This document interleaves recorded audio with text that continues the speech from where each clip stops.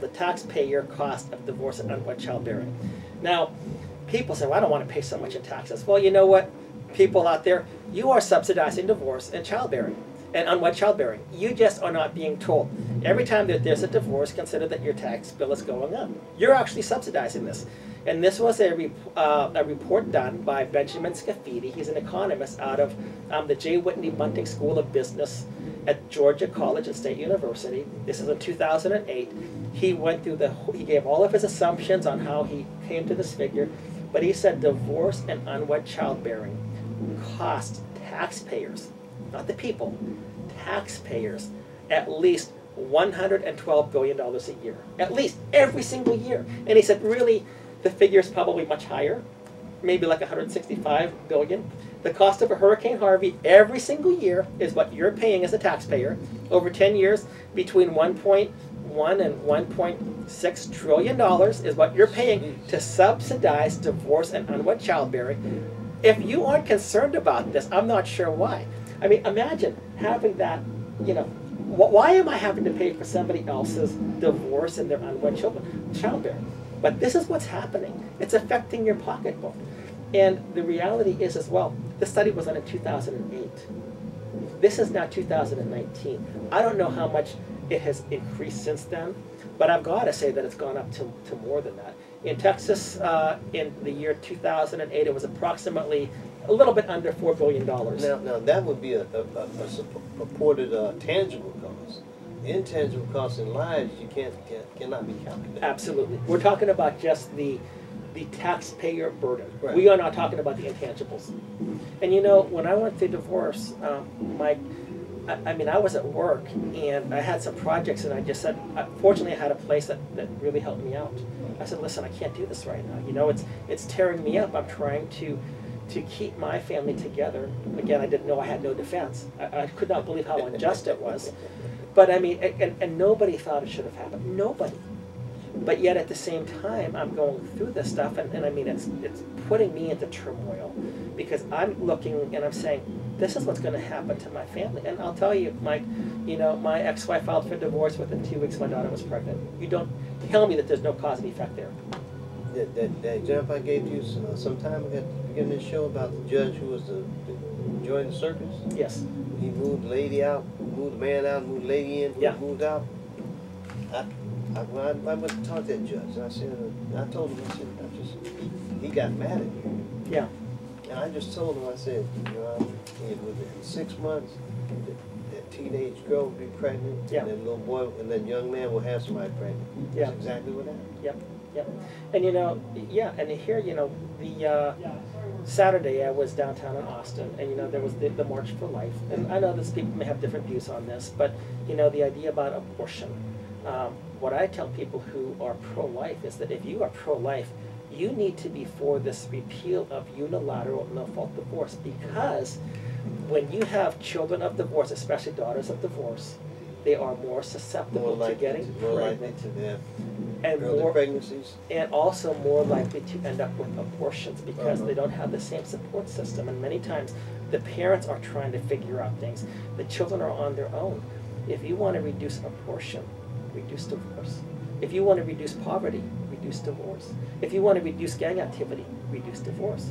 If you want to reduce high school dropouts, reduce divorce. If you know, you name it. So there are a number of problems that can be fixed if we fix the family. Absolutely, absolutely. And the two bills that Matthew Krause is sponsoring, they are just mild bills. They aren't extreme. Extreme is to say that one person who's entered into a marriage willingly with another person can at any time or no time, anytime for any reason, say, I want out, and that's it. And there's no basis for it, and the destruction of families that accompanies it, that is unreasonable, that we would say for any reason, for no reason, one person can make an allegation because maybe she's met somebody new or he's met somebody new. You know, you can file for divorce based on adultery. You don't have to. And I know of many people, maybe you do too, that have gone through those times of infidelity, and they've come out stronger. You know, they've gone through those times and they said, you know, we were able to forgive each other. And as you know, in marriage, you will always have instances where there is a conflict that you have to work through. So you have, when you take for better or for worse, or maybe infidelity is the worst. But you know what? If you, and I'm not saying that you have to, and I'm not saying that you should have to be married to a chronic serial adulterer or something like that, or somebody who's beating you. But for the most part, many divorces are needless. And that first study that I told you about, the second chance of the proposal to reduce unnecessary divorce, that's what they said. At least 40% of the divorces are unnecessary. I read a judge who said, in her opinion, and she presided over 4,000 divorces, she said at least 50% of the people who filed for the divorce didn't even want it. They just wanted to help strengthen the marriage. They ended up divorced. And she said the state bears responsibility for this. So that to me that puts more of a burden on judges to be perhaps a bit more circumspect about how they approach it. Absolutely. But what I hear too often, though, is judges taking umbrage behind the Texas Family Code. Well, we have to grant a divorce. Well, no, you don't have to, but they think that they do. And I'm saying if based on no evidence, you are going to destroy a family, you are not acting in a judicial capacity. You should be able to say, wait a minute, who says that there is no chance of reconciliation? You know, the judge should say immediately, this is my opinion. If I were the judge, say, you know what, I'm not going to grant you the divorce because, number one, I am representing the state. And as the state, I have an interest in seeing your family stay together.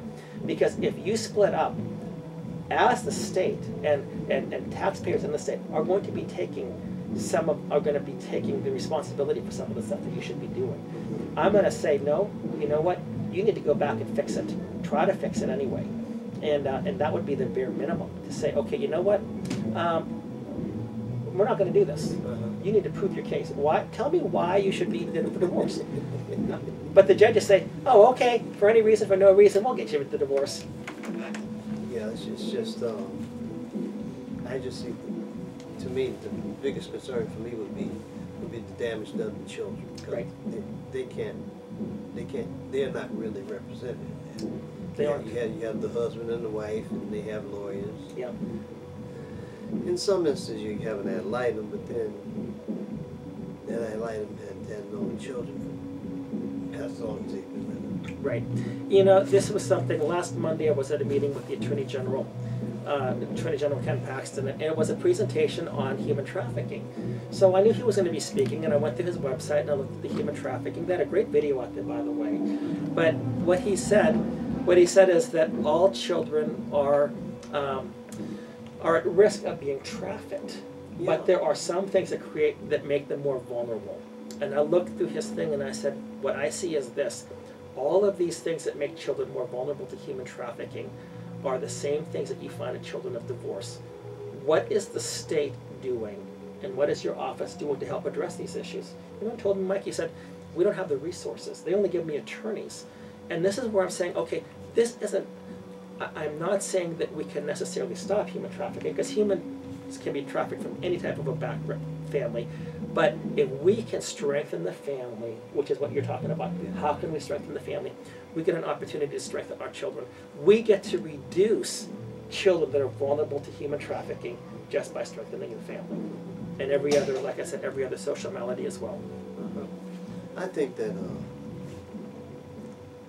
this thing about family law, and when I went to law school, I was more interested in taxes and corporations and stuff. I thought family law was I thought criminal law was kind of sexy, but family law was yeah. Yeah. But I've since rethought that in the last 2 weeks. Yeah. I said, when you're dealing with the family, you're really dealing with what's really most important. You are. But I've also heard among some attorneys saying that as far as in their profession, the family law attorneys are looked at like the scum of the profession. It's like you're at the bottom of the barrel. Yeah. But you profit by destroying families. Yeah, it's just something. Yeah. But Jeff, just about time to wrap up here. Okay. And but I want to thank you for being on the show. If you're ever in the area again on a Monday evening, You're always welcome back. Well, I appreciate it so much. Thanks for giving me the opportunity here. This was wonderful. Thank you for whoever's listening and watching. Thank you so much. Mike, again, thank you for everything. I have to give a special thank you to Rhonda Finney for putting us in contact with us so we can have this show. And she sweated us about a little bit, but everything is okay. Everything turned out okay. Thanks so much. I Thank appreciate you, it. Jeff. I really appreciate you. Thanks so much. God bless you. God bless you.